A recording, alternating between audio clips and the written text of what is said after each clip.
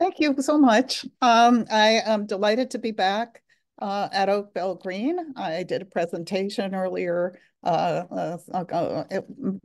its AGM, and I am happy to see my Oakville Green friends and anybody else that's here today on this sort of gray and snowy, too warm January day. Uh, I uh, would like to, we've got a lot to talk about this morning. It's going to be action-packed. It's going to be crammed in. There's going to be lots of information here, but as Danielle has said, this will be recorded. I also have handouts at the end, so there's a link for handouts. I'm delighted to stay and answer questions. Where our email is info@bloomingboulevards.org. So if you think of a question afterwards, feel free to email. That goes right to me, and I'm good at getting back to people. Okay, without further ado, I will share my screen and we'll launch into it. There we go. So what we do is we at Blooming Boulevards raise awareness, teach about native plants. We grow our native plants, and we help people to grow them, provide help. Let me get rid of these pictures if I can. How do I do that? Here we are. There we go. Okay. Uh, but especially what we're doing with Blooming Boulevards, our whole organization is all about not only about education, but it's about building habitat networks. So we used to call our projects pollinator gardens, but much more than that, they are ecological communities, habitat, year-round habitat, not just for pollinators, but for all the plants and other insects and wildlife that support our pollinators. So I now am of the mind that we should be calling our pollinator gardens habitat gardens. And in particular, they are useful to address fragmentation when we build networks of these gardens so that the wildlife can fly back and forth, especially wildlife with limited ranges, through our network gardens and reach our larger patches of habitat. So that's what we're doing in Mississauga with our Boulevard Garden program. We connect neighborhoods to nature. So this is raising awareness that we're all about connections. Native plants for tough sites, and this is a great topic because people, nothing much grows. Some people struggle trying to grow horticultural plants or trying to grow grass, even trying to grow native plants if you have not chosen the right plan for the right site. So we're going to be talking a bit about balconies and rooftops under trees. And of course, we've got shade under trees, we've got dried out soil, we've got roots, hillsides with all the slope and prone to erosion. We have sand and gravel where the water just goes right through and the soil is very low nutrient. And we have salt conditions. And I could go on. If this was a 2-hour long talk, I would be talking about wet sites, shorelines, marshy areas and various things like that, but we just don't have time to cover everything. There's lots and lots of different ways that you can address tough sites. Okay, so I've zeroed in on these, and the first is to talk about why plants are so important to us. Anyway, wonderful ecologist and naturalist Edmund O. Wilson said in 1984 that biophilia, he coined the word biophilia, which is an instinctive bond between human beings and other living systems. And that includes both fauna and flora, which is why it means so much to us to be able to care for the land and what's living on it. So biophilic design is a sustainable design strategy in architecture that an architecture that incorporates reconnecting people with the natural environment. And this is a movement that's happening all over the world. So particularly in urban areas, we're interested in growing natural environments in hostile spaces, which is really what we have the most of in an area that's paved. And we are in a point where all along the northern Great Lakes regions and the heavily urbanized, especially southwestern shoreline of Lake Ontario, we have an increasingly paved environment. And so as climate change advances, we and species start moving, well, they have begun to move north. They encountered this wall of urban uh, environment with rooftops, with paved areas, and with ever shrinking green spaces. And so that's why it's important to think about, okay, so people with yards, people with boulevards, the wasted spaces that we have in our few remaining fields and meadows. And then we've got this whole arena, this beautiful surface, which are our balconies and rooftops. So why not make habitat there? Okay, and you can see in this rooftop garden, it's absolutely beautiful. This is entirely native plants, hardy, suited to this environment. So let's find out how to do it. Okay, now the plants that we choose are plants that naturally grow in these environments. And if you've ever been to Kelso Conservation Area on the Niagara Escarpment, you will see cliff-dwelling, limestone-clinging native plants that grow quite well in this environment. So we look for escarpment type of plants that can inspire us.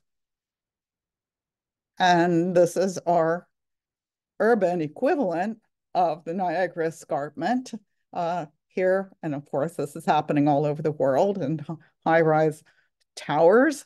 And so this is called the vertical forest, the Bosco Verticale in Milan in Italy. And it has, there's twin towers, steel reinforced. It was built specifically to house plants. The steel reinforced balconies contain more than 800 trees and 14,000 plants. It nurtures over 20 bird species, of course, and all of the insects and other creatures that support these plants. So this is inspiring. And so what we want to do when we're gardening on our balcony or our rooftops is choose the plants that are suitable, but we want to be able to relate to the spaces around us too. And that has to do with whatever hard furniture that you are building and the fencing, but also you need to think about the orientation and choose your plants very carefully to complement those things. Okay, and of course, there's a lot of projects that involve growing vegetables too. So our urban farming projects can also inspire our native plant gardens, just the techniques that have been used to grow these vegetables. Now, most of the vegetables are annuals, and they do quite often do not have the deep roots that our native plants have. So the containers could be different, but there are lessons to be learned here. And this is worth investigating. This is University of Toronto, the Galbraith Building rooftop farm. There's also another rooftop at the Metro University here in Toronto, and increasing office buildings, office towers have vegetable gardens. So this is a Euclid Avenue house in Toronto, architects Levitt Goodman. And you can see that these aren't necessarily all natives, but there's a great deal, the preponderance is native plants. And the garden are rooftops and balconies at different levels. The plants are different sizes, different degrees of shade tolerance. Those on the top that gets the most sun or the low growing ground covers. And you can see that if you can see, there's grasses and there are also succulent type leaf plants like sedums. I believe that there's some thymes in here. There are but particularly the tough prairie grasses that don't need a lot of water. On the lower levels, there are more shade tolerant plants, and they're more accessible to people who can get out there, turn on the hose or the watering system, and with an eye to beauty and what you see your landscape when you're looking out the window. So just different techniques, okay? So considerations, site conditions such as sun and wind exposure need to be taken in terms of when you're choosing your plants, and take in the size of a mature plant so that you can calculate the amount of space you have and also the amount of water that you're going to need. Mature plants can shelter your larger mature plants. The bigger plants can shelter your smaller ones. So we'll talk about that in a few minutes, so they can be positioned so that they function as windbreaks themselves. And of course, the size of the container depends on how it's quite heavy, the larger size container. So you've got to make sure that your roof can accommodate that weight. And also, if you're using native plants, the perennial native plants, or possibly some smaller shrubs, then you need to think about their seasonal interest and what they're going to look like during the different seasons if you are making or designing a garden space. Uh, and so these are different approaches to the look of a native plant garden. You can have something that's structured very formally, integrated with the seating so that you can sit out there in your balcony or your rooftop and enjoy your plants or enjoy it from the window. And some of the challenges are, of course, the time that you have to maintain your garden. You want to choose a wide variety, not just several different kinds, but you want to vary your plants as much as possible for extended season of bloom, and you want to have things in bloom all throughout the summer. So generally you try for 2 or 3 species in bloom at any given time from May until hopefully October or so. And that means you're going to be using quite a number of species, at least 10, 12, a dozen species of plants. You want to choose your containers carefully. We'll talk about that in a minute. And you're going to plant in soilless mix and fertilize, not in soil because the soil is hard and it compacts down. And so the soilless mix stays light and much more conducive to root formation. But of course, soilless mix um, does not have any fertility, so that's why you have to fertilize quite your garden. Consider your and the maintenance needs is depending on, are you going to be around all summer? Who's going to water? Who's going to care for your garden? Who's going to weed?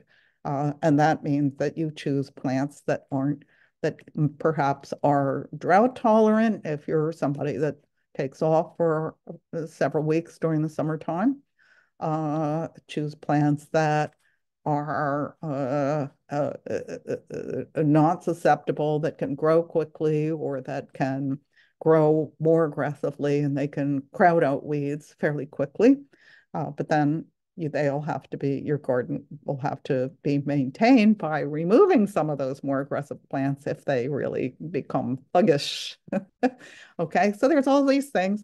Don't forget, it's a low maintenance garden, but it's not a no maintenance garden. It's a garden, and gardens need to be maintained.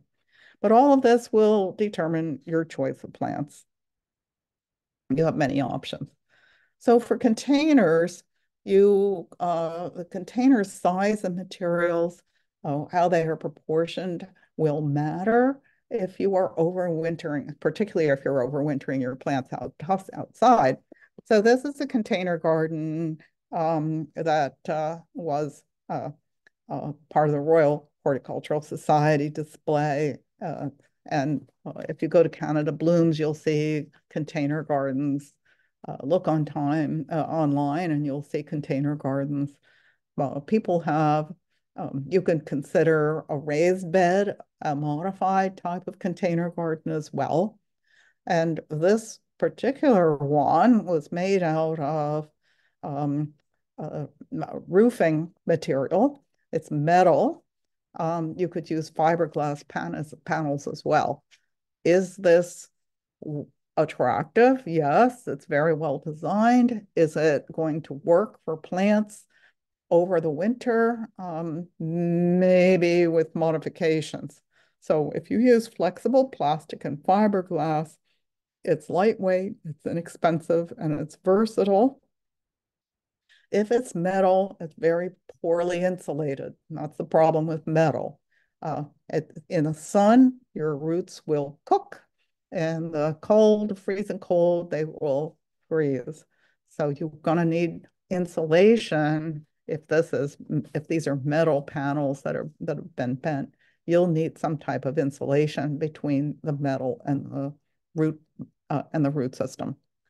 Wooden materials for containers are very good insulating materials. You want to use rot-resistant cedar or pine treated with some type of preservative, but then you're going to have a barrier between the wood and your plant roots so as not to damage the roots. Polyurethane foam planters are lightweight. They resist chipping and cracking. They insulate the roots, and they are really the most highly recommended for plants that stay outdoors. So this is an example of problematic plants for outdoors. They're very attractive earthenware containers, and note that these are most often used in warm countries or warm climates if they are going to be outdoors all season. And through the winter, if you have earthenware or even glazed ceramic containers, these are unglazed, but any type of ceramic container will not flex if it is containing something that has water in it, the soil or soilless mix that's moist will freeze and expand and crack the container. So it needs to be protected from freezing. So potting soil, and the reason we stay away from soil per se is that soil compacts over time and the roots can't breathe. It turns into this very hard, impermeable, the water runs off. It's not porous. And over time, and of course, we're talking about native plants that are perennial plants. This is not a good choice for potting medium. Okay, so we use a soilless potting mix, and that is mostly it's a mixture of sand and some kind of fibrous material. And we can choose from peat or coir. We can choose, and there's other materials that people can choose too. We use some type of an organic substrate, leaf mold or leaf mix or compost. This says use a coir-based mix and avoid peat, which quickly breaks down into CO2 and water. I like peat, but I also then add vermiculite and perlite, and that helps to maintain the openness of the soil. And then what I do is just add compost regularly, and peat works for me. But if you prefer coir, that's fine too. Coir is very good. And for those who are familiar with coir, it is the offshoot, it's coconut fiber. Ecologically, the use of peat and coir probably peat is more environmentally friendly in Ontario or in Canada because we have peatlands here, and we don't involve a lot of carbon producing shipping uh, cost, the high cost in carbon, whereas coir is from on the other side of the planet, and harvesting and shipping is very costly in terms of carbon production and in terms of the environment and environmental damage. So it's a toss up, one or the other. Of course, peat is not renewable and coir is, and we're not going to get any further into that discussion. It's arguable and the jury is out and you need to. But I personally am one who uses peat-based potting soilless mix. So you can decide what you want to do.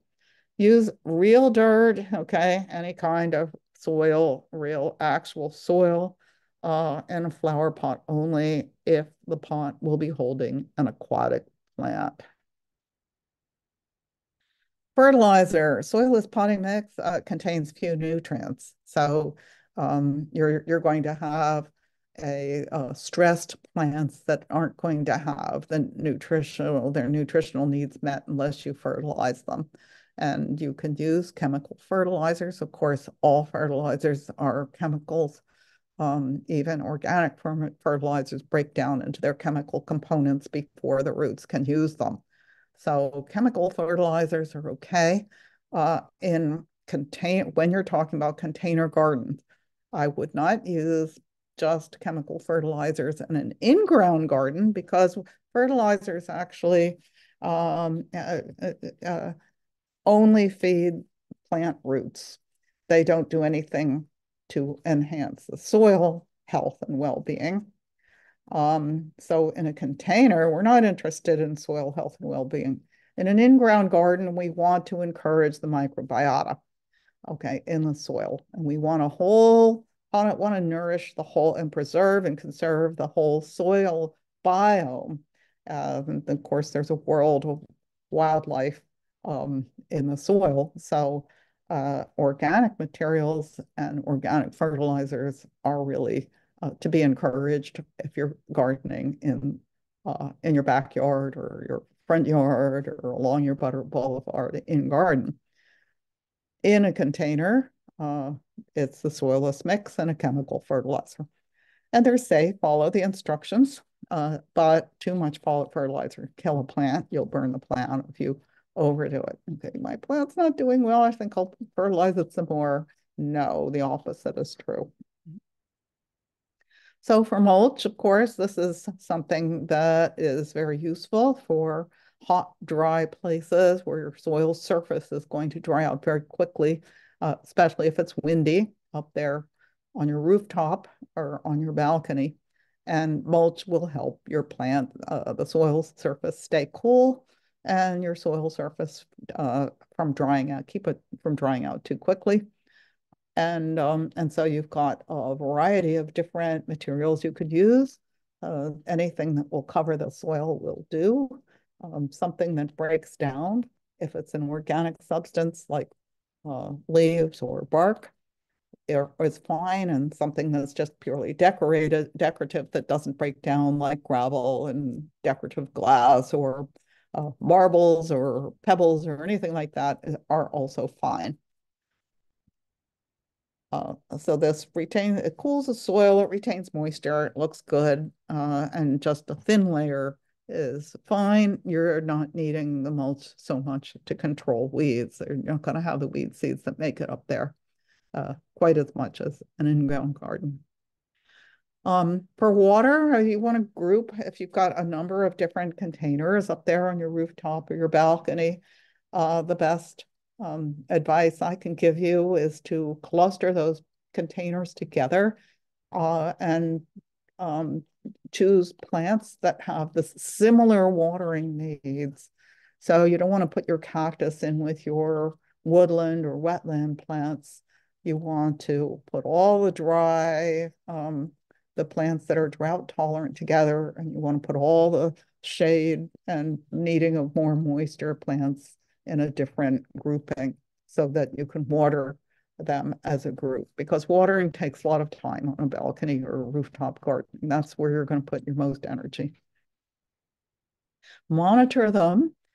They dry out much quicker than an in-ground garden. And sometimes you can have a little self-watering system set up with wicks and timers.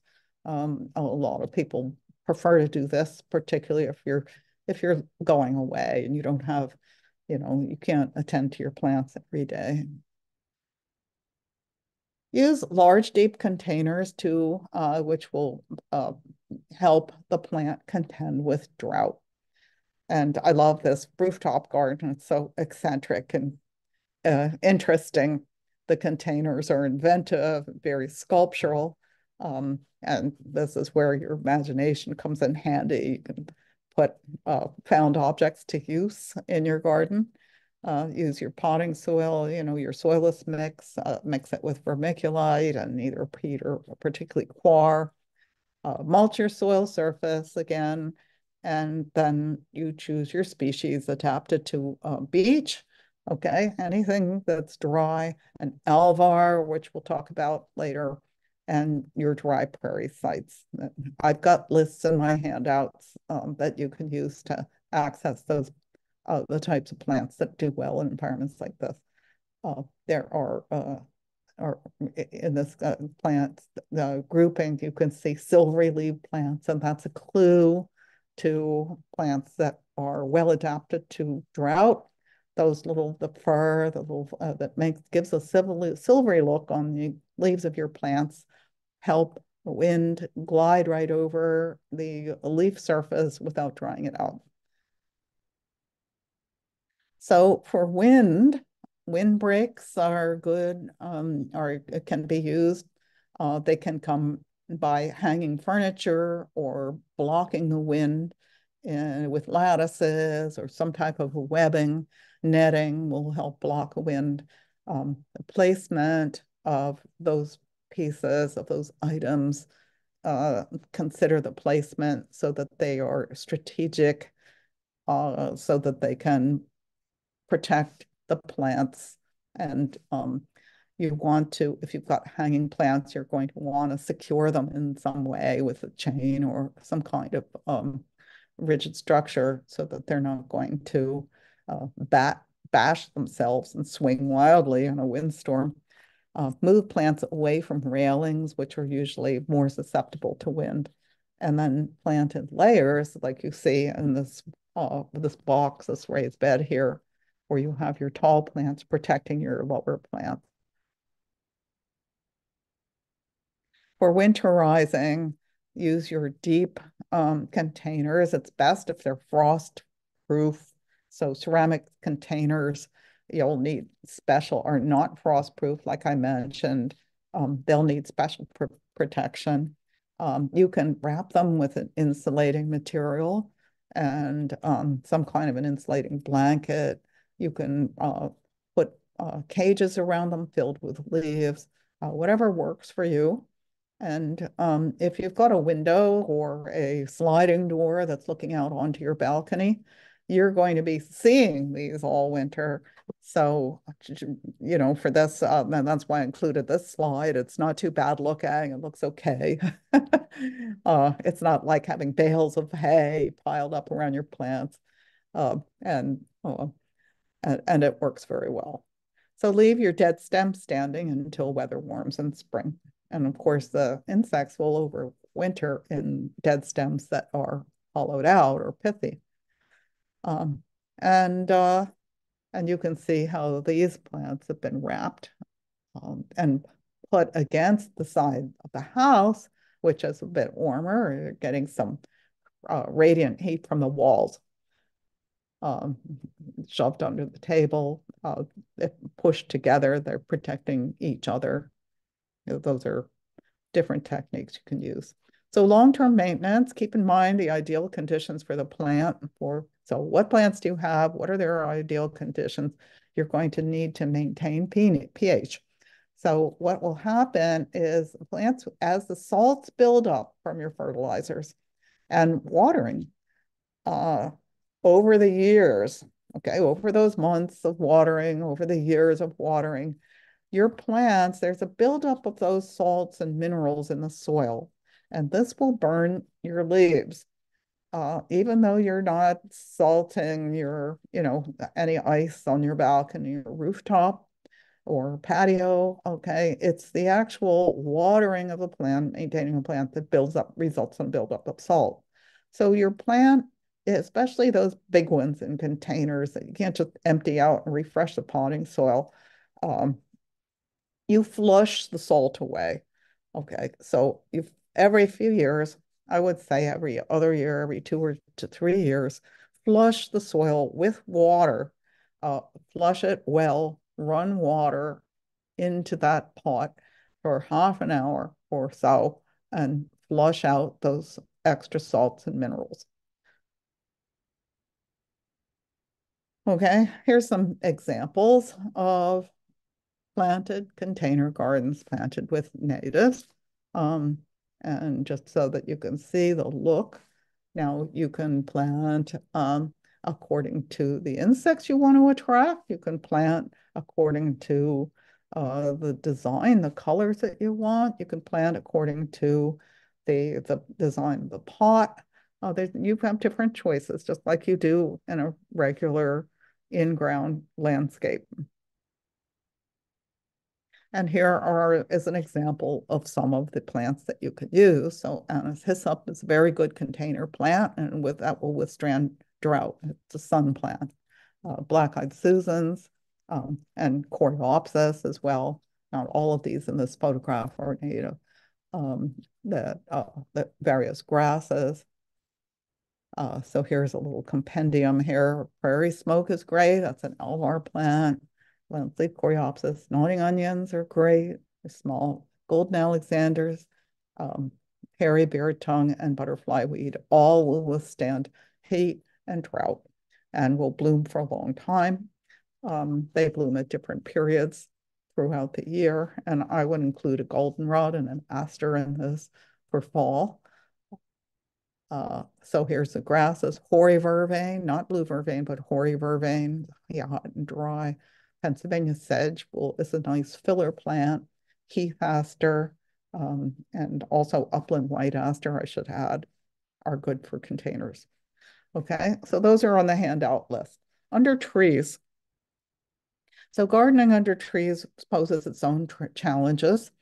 Here we have in Toronto and the GTA, the Eastern Deciduous Forest biome.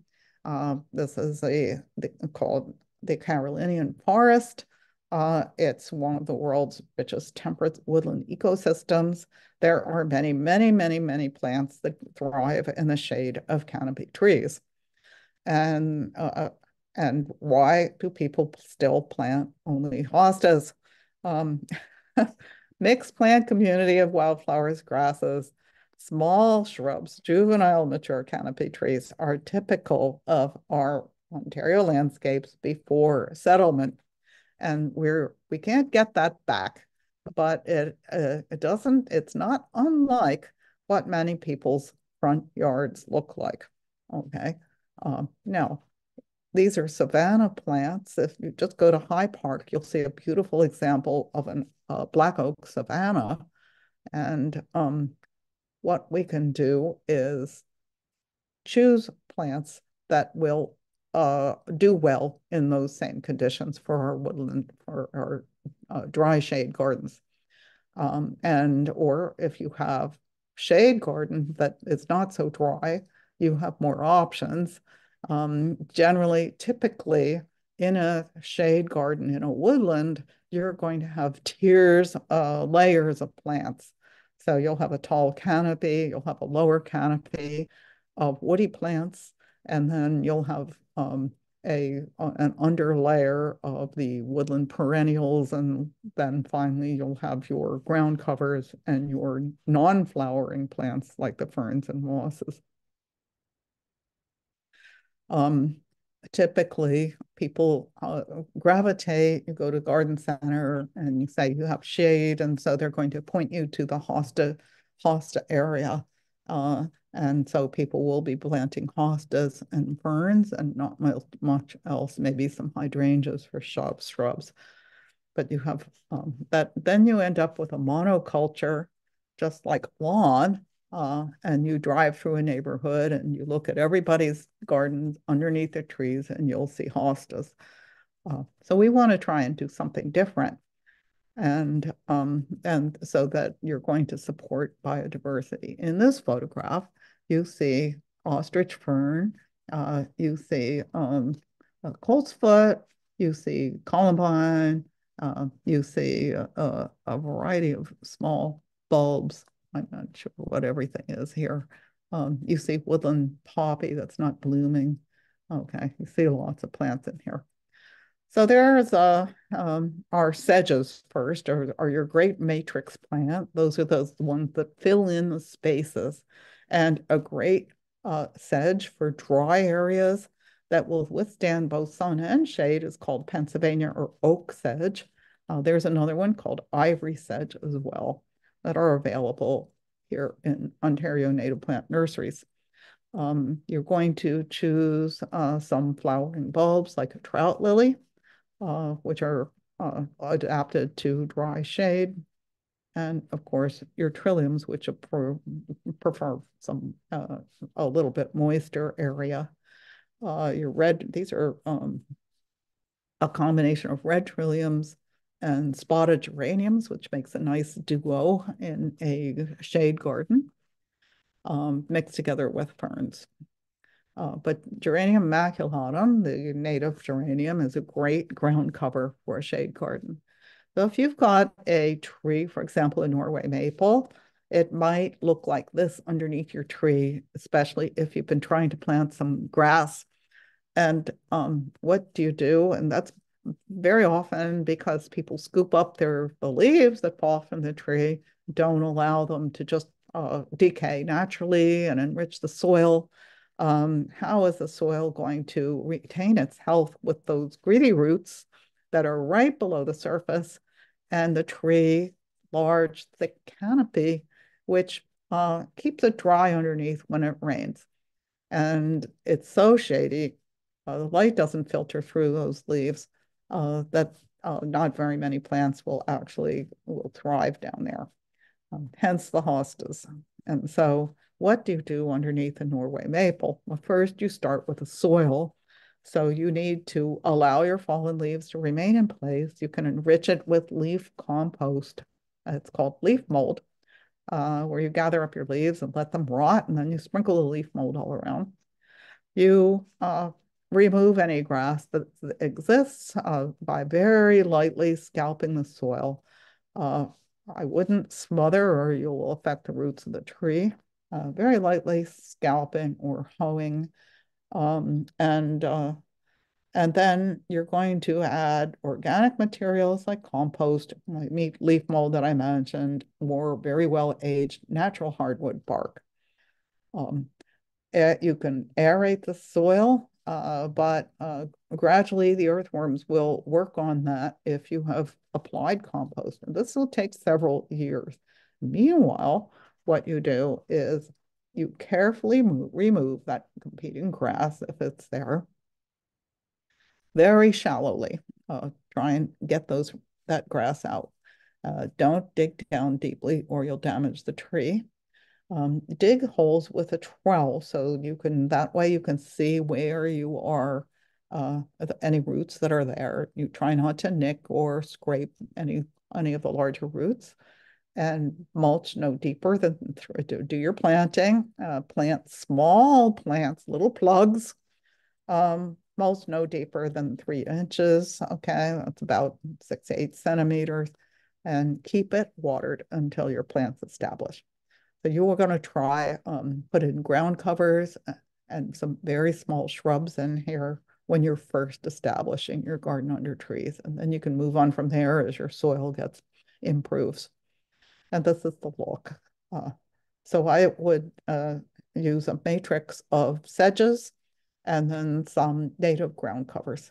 By all means, if you're mulching, avoid a mulch volcano around your tree. So that's That's very harmful for the bark. It smothers the roots. It's not good. You see this all the time. And see the diagram of the reach of the roots. That is typical. It goes way beyond, way further out than double, triple the distance from your leaf canopy. You've got a tree in your front yard, chances are its roots will extend all over your whole front yard under the ground.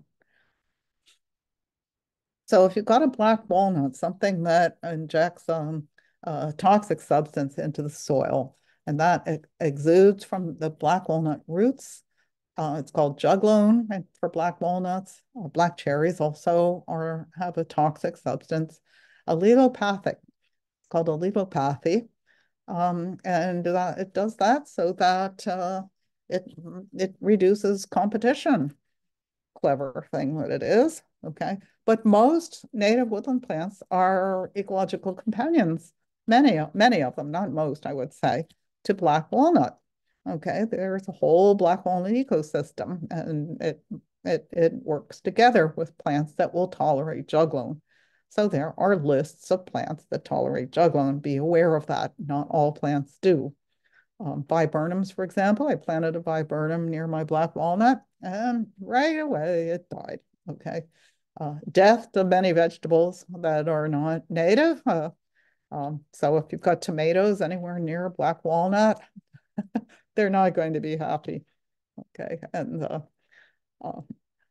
a newly planted mix of understory trees, shrubs, and herbaceous perennials. This is what a garden can look like. And you can see that these plants are thriving. They're going to be doing quite well. Some suggested plants: wild columbine, bloodroot, um, the false Solomon seal, a spotted geranium, which is Geranium maculatum, okay, wild ginger, the Asarum canadense, and white wood aster. I also like the big leaf wood aster. This is the Eurybia divaricata. uh, for purple flowering raspberry, does beautifully in dry shade. It does appreciate some sun, so a dappled shade is nice. Honey locusts are great for flowering raspberry, for example. Christmas fern, which stays evergreen all winter, and bottlebush grass also in dry shade. Spice bush are nice shrubs, native shrubs for woodland edges in particular, and they will bloom in they make yellow blooms in early spring, almost it's like a native forsythia look. And then at the three-season interest, they make beautiful berries in the fall. The leaves turn bright yellow. And okay, so slopes. Slopes. We have slope gardens, and you can see these people installing plants on a slope. Now, the takeaway from this is that they're using drills. These are like mixing drills, not a household drill, like a great big augers, but they are a lot easier if you're trying to balance on a slope and you don't want to be on your hands and knees. Okay. And particularly if you've got a lot of plants to put in to install, these mixing drills with their augers are a real boon. The plants to establish quickly are larger. So they've got larger root balls. They tend not to wash away like a smaller seedling would. It gets to be expensive, so that's why growing your own is helpful. But there's other techniques you can use as well.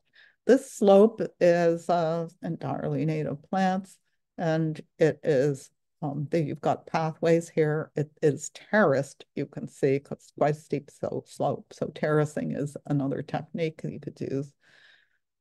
So how to terrace a slope, different methods. This slope has been protected from eroding with filled sandbags staked in, and then until while the roots are growing, it blocks the downward flow caused by rain hitting the bare soil. It's also mulched to protect the soil from to break the power of erosion.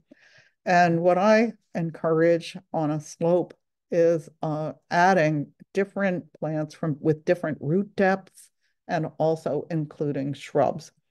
So that this is mostly ground cover, but there might be some shrubs in here that are still too small, still small, and you're not seeing them. Okay, so here's a slope. You can see that it's been prepared with the steps and the infrastructure. And what is recommended and works well for our gardens whenever we've installed a garden on a slope is that people peg down burlap. So the image on the right, you can see the burlap is pegged down, and then the seeds, it's seeded into the burlap. That will protect the plants. The seedlings will come up through that burlap.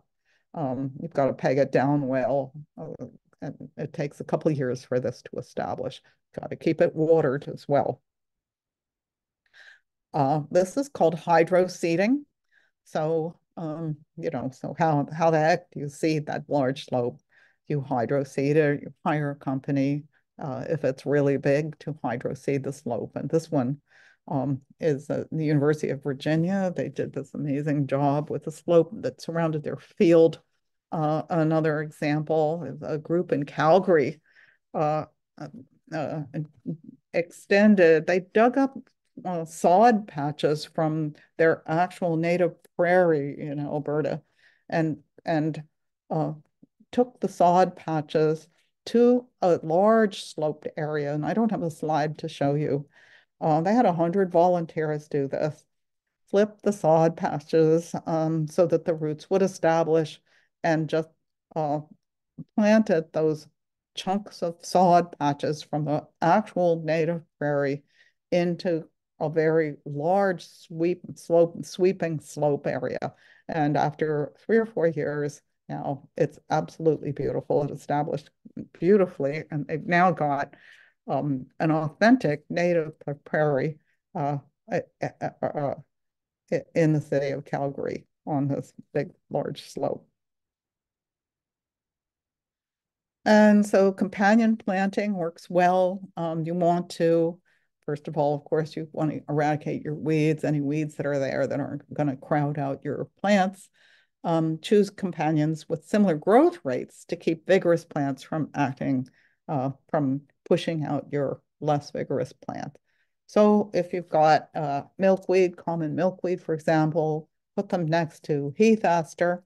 Uh, and if you've got I would avoid common goldenrod, which tends to overcome everything. Yarrow, white yarrow, for example, will spread very quickly. Put that next to your common milkweed and your heath aster, and the three of them will duke it out. Put your more delicate, less aggressive plants in their own section. Slope drainage, you can see at the top is those plants get the most wind as you go down the slope. There is less water. The groundwater sinks deeper. And the water available to those plants is anything that's filtering down from above. But the roots, and they tend to be deeply rooted, trying to reach that underground water table. And then the water ends up accumulating at the bottom, and those plants are the ones that need the most water, that benefit from more water. That's where your runoff uh, ends up, down at the lower part of the slope. So you choose your plants accordingly. The ones that need more water go with the slope, the toe of the slope. At the very bottom, the ones that need less water, that are more drought tolerant, are mid slope. And the ones that are wind hardy are the ones at the top. And so if you use a mix of trees, shrubs, and perennials, you end up having a good mix of roots that are going to hold your soil and make good use of the available water. Don't till the soil on slopes. That will promote erosion. Okay, so here's the advice in mulching, about a 3-inch layer, not deeper, to reduce runoff. Okay, and you want to try and put some rocks in to divert the water from just channeling things downhill while those plant roots are established. And you can see planting trees on a slope. This cutaway shows the root of the tree extends uphill. It's much shorter on its downhill move. So it's that uphill reaching roots that really hold the tree to the slope. Keep that in mind when you're planting trees on a slope. And if you can cut into it's called a cut and fill, cut into the slope and then build a berm downhill so that there's a flatter area for the tree to establish that will help the tree do well on the slope. For maintaining gardens on slopes, keep the top 2.5 centimeters or so, or okay, of the soil moist. That means up to your first knuckle when you stick your finger in the soil. Okay, and after that, you do that for the first half of the summer after you planted in the spring. Water once a week until they're established for a couple of seasons, and then after that, they should thrive with your average Ontario rainfall. uh, mulch every couple of years. Well, I would say I mulch with compost. Don't cut the soil. If I cut down the tops of the plants, I leave them there. And I use my mulch. I use a fly leaf mold is one of the best mulches you could use. Okay, different slope materials. These are shrubs. So fragrant sumac, snowberry, calm St. John's wort, the wild bergamot is great for slopes, a northern bush honeysuckle, smooth wild rose. Those are just some of the plants. Different gardening styles for slopes. You can have a more formal, structured pathway on the left, and it goes to sort of like a wilder look in the center, and on the right is more of a meadow look. So gardening on sand, gravel, and rock. And this includes alvars and gravel gardens is always interesting. So this is the look of an alvar. We have one in the Peterborough area called the Cardin alvar. Absolutely beautiful. It's full of prairie smoke, which is one of my favorite plants. Very shallow soils, very well draining. So outside the Gardner Museum, there is uh, an alvar type garden. It's called a crevice garden, where the crevices are built by laying the flat rocks on edge and filled with gravel and soil. Very beautiful. And you can grow alpine plants. It's a book called The Alvars of Ontario in the Great Lakes region. And in fact, the Great Lakes region, the north shore of the Great Lakes in Ontario is it's a rare alvar biome. It's one of the rarest in the world. We've protected. So here on the High Line of New York, there's a beautiful alvar garden that's been constructed.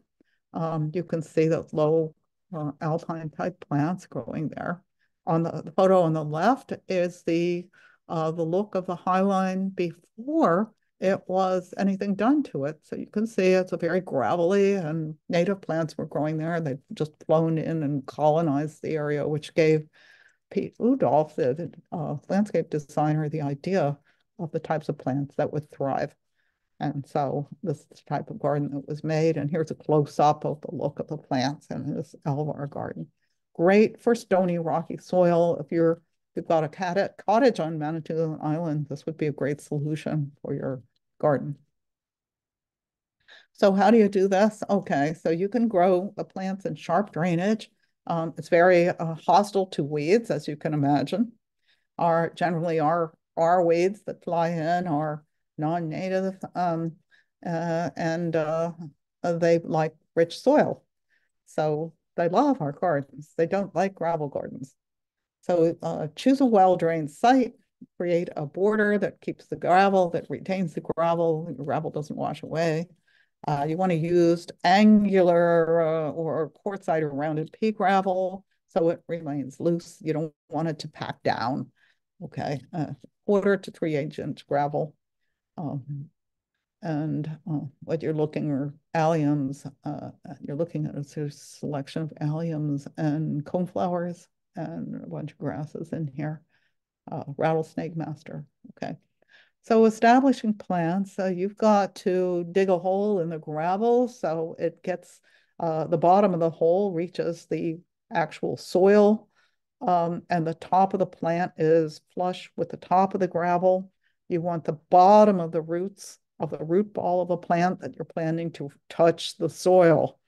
It won't grow roots out to the sides. It will extend its roots down deep into the soil, and that whole top part that's gravelly will not be an area where the roots are. And then you have to water like crazy while the plants are establishing their roots. Make sure that the water goes down deeply where the soil, actual soil is. So here's the look of a layout of a gravel garden. Okay, and this is what a mature gravel garden will look like. Lupins love gravel gardens, by the way, if you're a fan of lupins. Okay, another gravel garden look. And so these are very low maintenance, very drought tolerant, beautiful plants. The paths are there naturally. They tend to be quite organic looking and informal. Here they are, more gravel gardens. There's some moss phlox in there to add a pop of color. Okay. And this is a gravel garden. It includes the woolly thyme, which is not an Ontario native plant, but it works very well in a gravel garden. Okay. So here are some plants that go well in gravel gardens. I've got to speed through, guys. Okay. Sweet fern is great. Not too many people know about sweet fern. So this is wonderful for a gravelly bank. And along a pool is another good place for a gravel garden. The different native grasses. Cytodes grama is a favorite of mine. Prairie dropseed, not native, but often used. It's very ornamental. Little blue stem and June grass. Okay, the different drought-tolerant plants that do well in gravel. Wild columbine, of course, will do well in part shade. Pussy toes is a ground cover. White yarrow will thrive in gravel, and harebell is a wonderful gravel slope ground cover. It's a very delicate plant, but makes a beautiful ground cover. Sky blue aster and showy goldenrod. All of these look very nice together. Here's your shrubs. I talked about sweet fern, nennebark, and New Jersey tea are good combinations in gravel gardens, particularly bearberry and alpine rock plants. Lead plant is another good gravel garden plant. These are all grow well in dry prairies. So the last item is salt. This is my boulevard garden. You can see it's covered with salty snow. It's on a road that's fairly well traveled. Salt gets sprayed onto it. Sidewalks are heavily salted. The salt runs down into the garden. Okay, that's the way it looks in the winter. Here it is in the summer. Okay, the plants have been chosen for their salt tolerance. They are not harmed at all by that salt. Okay, so that's the trick. Choose plants that are salt tolerant, that have adapted themselves over the millennia to withstand the rigors of salt. And salt damages the soil terribly. It leaches into the root zone. It reduces the soil's ability to retain plant nutrients and water. It breaks down the soil structure. Salt tolerant plants can accommodate all of those challenges and still thrive. Okay, so this is the thing about salt. So what you can do to reduce salt damage is flush the soil. Heavy spring rains, we're usually, we're fortunate enough to get lots of rain in the springtime. That can flush de-icing salt beyond the root zone. That means below the root zone. Okay, it doesn't flush it out of the soil. It just goes deeper, and then it filters away deeply, deep. into Lake Ontario in terms of our part. Okay. Uh, I'm not a big fan of road salt, as you can tell. In a dry spring, that's not going to happen. So you're going to need to flush the soil by rinsing the plants and flushing the soil with water. Get a hose and water that salt away. If you've got any plants that you can see burned leaves, sensitive plants not doing well, um, they're not growing well. The leaves are have edema, they're wilting. Dig them up and move them, okay, where they'll be protected. They might recover. Amend your heavy soils. Heavy soils will hold on to the salt longer than sandy soil, of course. The water doesn't run through as readily. Compost will help, always help improve the texture of heavy soils. And like I said, use salt-tolerant native plants. So there's a list of some salt-tolerant perennial plants. Okay, these are the ones that I use in my garden, and they do quite well. Okay, and again, this is on the handout. So that's the end, folks. And we provide habitat for native pollinating insects and native fauna and flora all year round. Sustainability is no longer about doing less harm. It's about doing more good. So do more good. You can do more good. Support local biodiversity efforts. That means be good and join the efforts of Oakville Green and Blooming Boulevards. Both of our organizations are working hard to support biodiversity. You grow a native plant garden or help somebody else grow a native plant garden. Take a workshop, well, just like you're doing today. Volunteer somewhere. Your help is needed and it matters.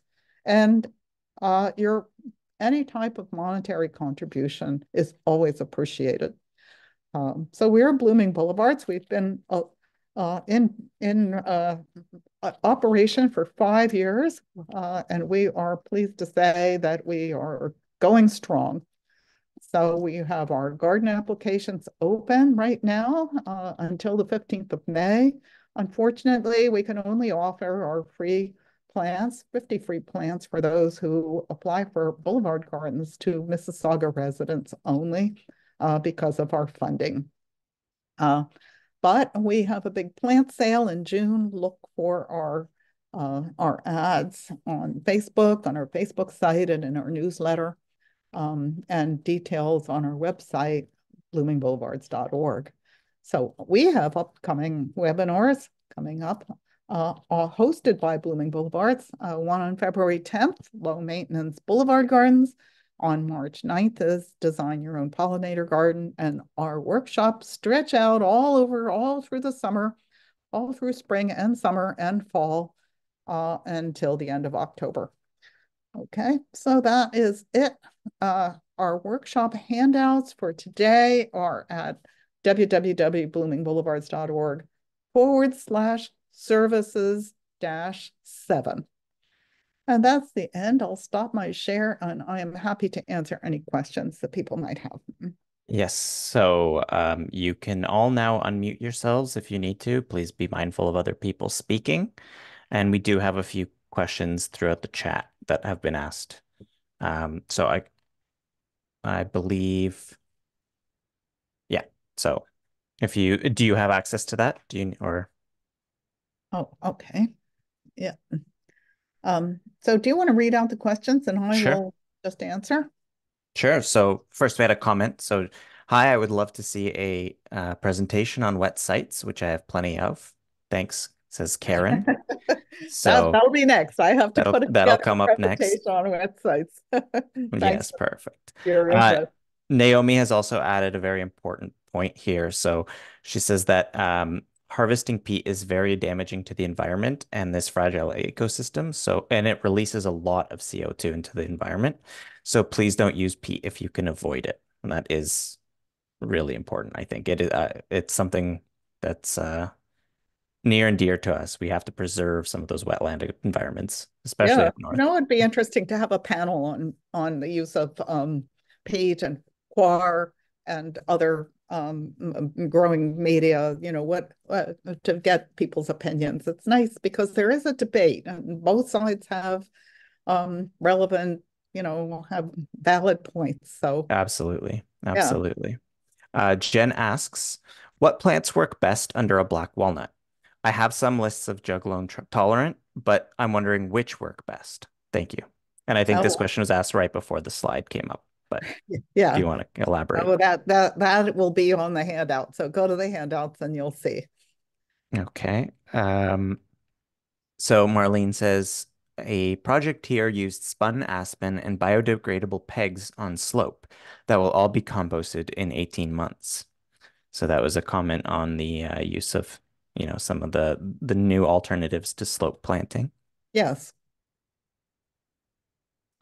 Okay. Anelia asked, have you tried the Chelsea chop pruning method on any of the taller native plants? Yes.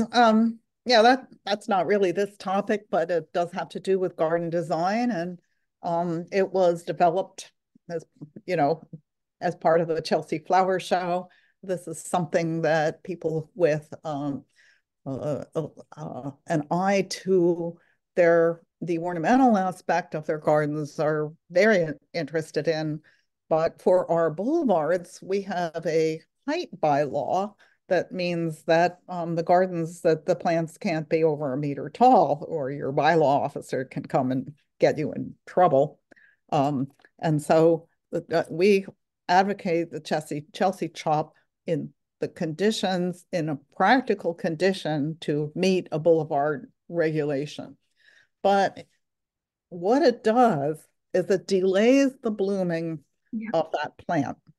So for an ornamental garden, it's nice. People say, well, Chelsea chop part of your plant. Say, for example, a New England aster can get very tall, 5 feet. Okay. If you Chelsea chop that that New England aster, it will bloom a week or two later. Okay. And it will only be maybe 3 feet high. Okay. So, um, what happens to the insects? Yeah. Okay. The insects need the New England aster to bloom at the time that it's supposed to bloom. If it's delayed, and if you do this to all your plants so that they stay small, those insects will not have the access to the plants, and they're programmed to need those plants. You think about the monarchs and their migration schedule, and if you chop your goldenrods so that that delays their blooming, you've cut out their food at a very critical time when they're needing it to gather their fitness for their long flight south. So those are things that Yeah, totally, like from ecological perspective. But when needed, it just occurred to me when you were speaking about the container gardening, yes, um, or again, like front yard or boulevard gardening, and that's my case with some Joe Pye wheat and some yellow coneflowers. yeah, But unless you really need to keep them small, yeah, from ecological perspective, we're kind of going against nature, so it cannot be ideal. But if we need to keep them acceptable, let's put it that way. yeah. Yeah. So what I would do if you need a short plant, I would actually choose a short Yeah. species rather than Chelsea chop a tall one. Yeah. That would be Thank the ideal. thank you. Yeah. Okay. And then we had a question from Jen. Can I use black walnut leaves for compost? Not for tomatoes, etc., but for the native garden. Well, it would be okay to use them for compost. Now I'm going to get myself in trouble here because you have to make sure that you're using them for compost that's being applied to your juglone dependent, tolerant plants. If it goes into, if you're moving it around your garden, make sure that, because that juglane's going to last in the soil for a long time. Make sure that you're always going to plant juglone tolerant plants in those areas.